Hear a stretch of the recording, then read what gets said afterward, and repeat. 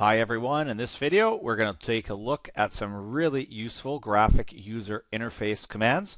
They're going to be really easy, and what they let you do is they let you control whether the buttons in the text boxes are enabled or not on your frame. What this will let you do is it lets you decide which buttons the user can pick at certain times. This allows you to basically guide the user through your program or your game because they're not always going to be allowed to click everything they want. They can only click what you allow to be clickable. So let's see how this actually works. My little sample program here is supposed to be a little window where the user picks their level that they want to play at.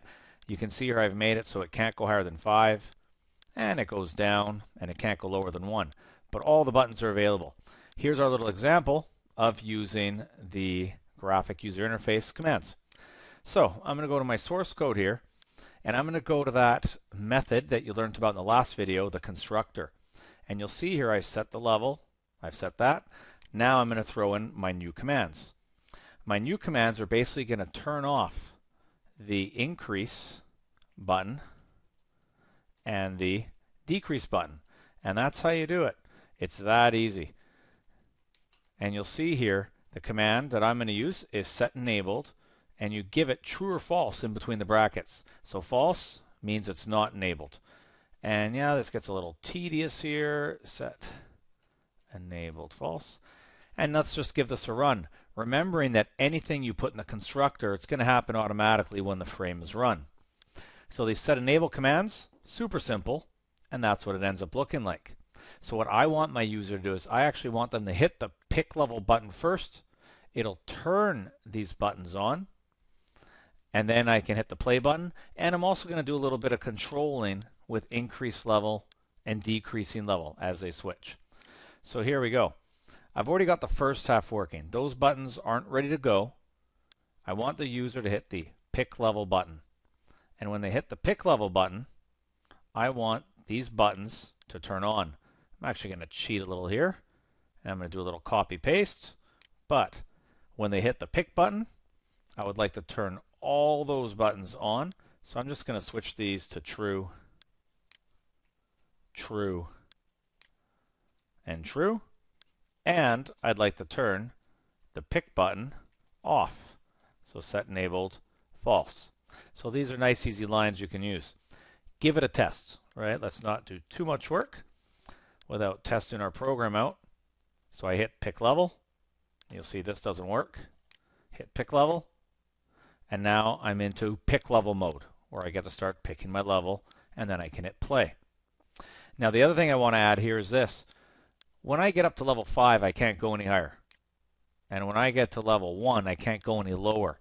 I could just leave that button available, but it would be nice in a user interface if that button just blanks itself out, right? I don't even want that available if I'm already down to 1. So let's make these little changes here. You can see here in my decrease button, I've already asked if the level's bigger than 1, I'm allowed to go down one more level. That makes sense. My else statement, well, if I'm not bigger than 1, it must mean I'm at 1. And if I'm at 1, then that means that button decrease, set enabled, should go to false. Okay? That one shouldn't be on anymore. Let's give that a check, going down, down, down, and see if it turns itself off. Pick level, decrease. It won't let me decrease. Now I can still increase. Now you're going to notice, ooh, you notice something. The decrease button isn't working anymore. Well, I'll leave that to you, to how you could fix that. And I'll also leave to you how you could increase the level. Well, I'm at 5. This button should turn off. So you'll see here now that you're controlling buttons, you have to think about, when stuff happens. When I hit the play button, all the buttons should now turn off and probably actually start playing the game, right? But this starts to give you an idea that when you turn buttons on and off, it starts to control what the user can do and not do in your program. And these commands, very nice and easy. I'll also mention here that there's another command you could use, and it's called Setvisible. You could use Setvisible instead of SetEnabled, and you can probably guess what it does. Same overall effect, except the button totally disappears, and you'll see stuff shifted. You might want to avoid the Setvisible for now, but it does work in cases.